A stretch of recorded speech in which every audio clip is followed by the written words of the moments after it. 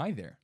Today, we're going to walk through your first implementation with Avo in 5 easy steps. First things first, you'll need to sign up or sign into Avo.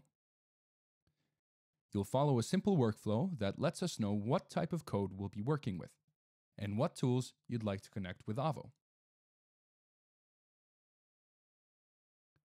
Next, set up your tracking plan by telling us what events and metrics you'd like to analyze. By selecting particular sources for your events, we can test production data to ensure that events have been implemented properly further down the line.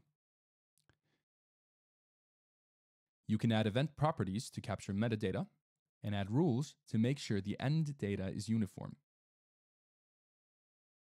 Next, we'll take those events and generate custom code snippets to streamline implementation. Just click Implement in the sidebar and download your file. For this step, you'll need a developer with access to your product's codebase. Beneath the generated file, you'll find code snippets to import Avo and initialize it within your app.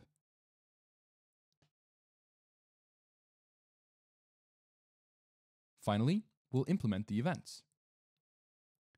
Each event will generate code snippets for your developer to add to your source code. Copy, paste, and done. That's all.